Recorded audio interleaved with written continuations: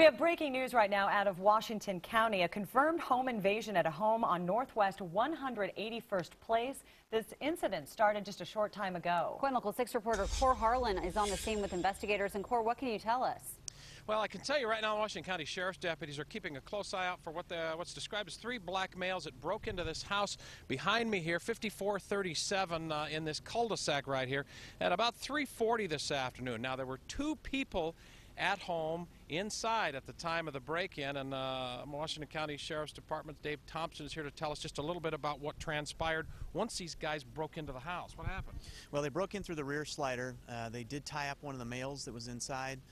They didn't hurt anybody, thank goodness at this point, but there were some family members inside.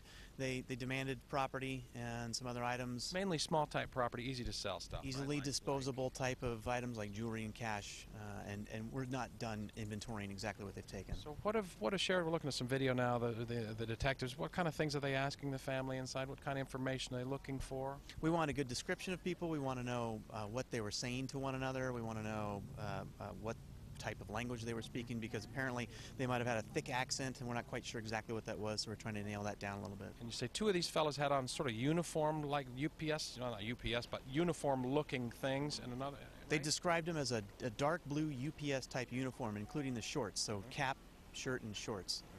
All right, well, that's the word from here in Washington County, where detectives right now are not feverish search, but they are keeping their eye out for these people described this afternoon as three black suspects that broke into this house here, put a real fear into the two people inside, but fortunately they were not hurt. Reporting from the Rockcreek area out here in Washington County, Cor Harlan, KOIN Local 6.